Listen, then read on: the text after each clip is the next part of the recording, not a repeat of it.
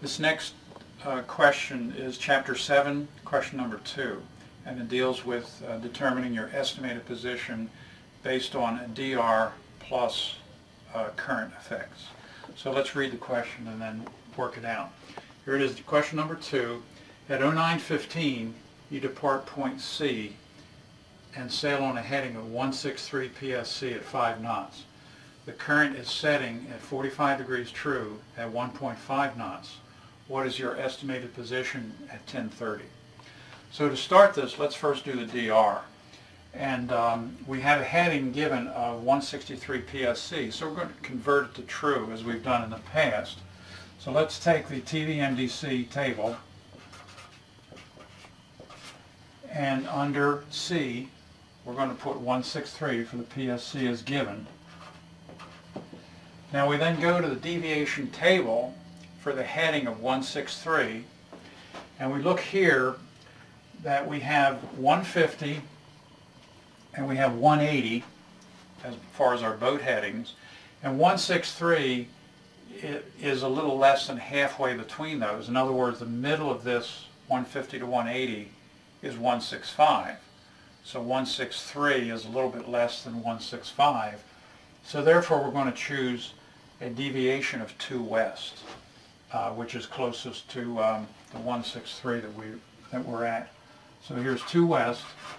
Now remember, going in this table from right to left with westerly deviation, we're going to subtract, and this therefore becomes magnetic of 161. And as we've previously calculated for this chart, we have a variation of 9 degrees west.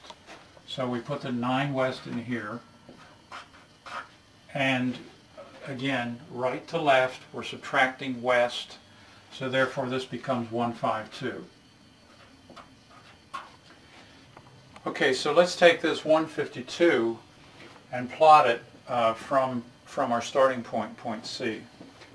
Here's point C, and let's come up here to the true compass rose, and on that compass rose, if you look, here's 140, 150, 160, so here's 152 right in here, and I'm going to set my parallel rules at 152, come over to my point C and draw a line,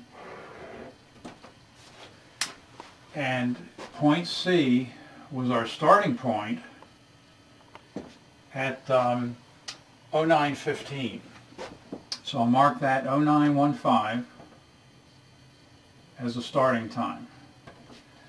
Now I was traveling at 5 knots, and between 09:15 and 10:30, which the question asks, is an hour and a quarter. So let's write that out. Let's write out 10:30 minus 09:15 equals 1 hour and 15 minutes. And 15 minutes is a quarter of an hour, so therefore that equals 1.25 hours. Remember, this is hours and minutes, but to do a calculation I'm going to need to convert the minutes to decimal hours, so that becomes 1.25 hours. And the distance traveled on my DR is distance equals speed times time equals the speed of 5.0 knots times 1.25 hours. And 1.25 times 5 is 6.25 nautical miles. So 6.25 nautical miles is the distance we traveled in that 1 hour and 15 minutes. So I will take my dividers and set these. Here is 26 degrees, 0 minutes, 1, 2, 3, 4, 5, 6, and I want 6.25, so I'm setting these there, 6.25. I come back to my point C, my starting point, and put the point on that, point C, draw a mark in there, and that mark is at 10:30. So that's a 10:30 DR, the 10:30 dead reckoning. And that's what we were doing in the previous chapters, doing a DR, and that's exactly the same as we're doing here. But now we're going to look at the effects of current on that DR. And the problem says the current is setting at 45 degrees true. So let's first draw in the direction of the current. Coming to the compass rose, I see here's 30, 40, 50, here's 45. I'm going to set my parallel rules at 45 and walk them down to my DR point, and from the DR point draw in the set line. In other words, current is setting in this direction. That's a set of 45 degrees. The next part is that the current was flowing at 1.5 knots.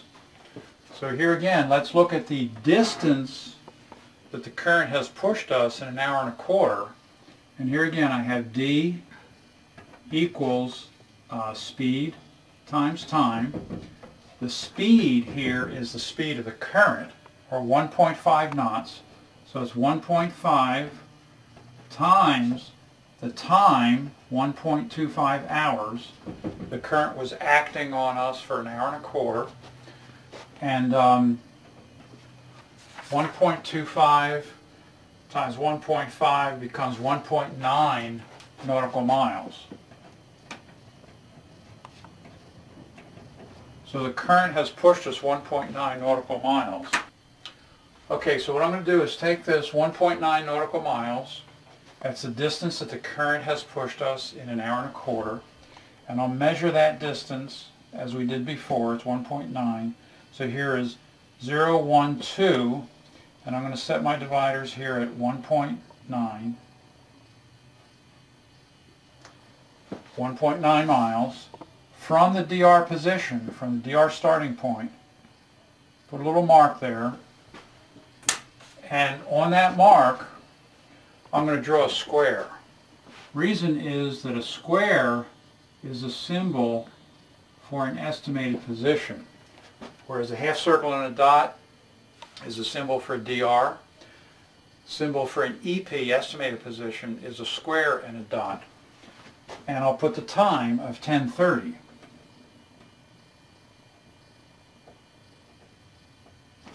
And you notice then that we have a DR at 10:30 and an EP at 10:30, estimated position at 10:30. And we can distinguish them. We don't have to write in DR, we don't have to write in EP. We can distinguish them simply by the symbols. The next question here is, what is your estimated position at 10:30? And as we have done before, we're simply going to take that point and figure out the latitude, longitude of it. Put my parallel rules parallel to the line of latitude as we did before. Come over here and put a little mark in there. And my answer for that latitude is 26 degrees 00.9 minutes. If you notice, it's 26. This here, right here, is 1 minute of latitude, and we are at 00.9. So when you write that, this is latitude 26 degrees 00.9 minutes north. And remember to write the zero, because otherwise you get fouled up later on when you're doing some adding or subtracting. And then the longitude of this point is done the same way as we've done it before. I line up my parallel rules properly, bring this through the EP point, estimated position point, and I draw in a little mark there. And this is longitude 75 degrees 01.5 minutes west. And that's the answer to that problem. Now, one other thing to just note here, although this was not asked in the question, our course over ground in this case was actually from point C to the estimated position. In other words, we actually traveled over ground in this direction, even though we were sailing on the DR in that direction. So that's a type A current problem.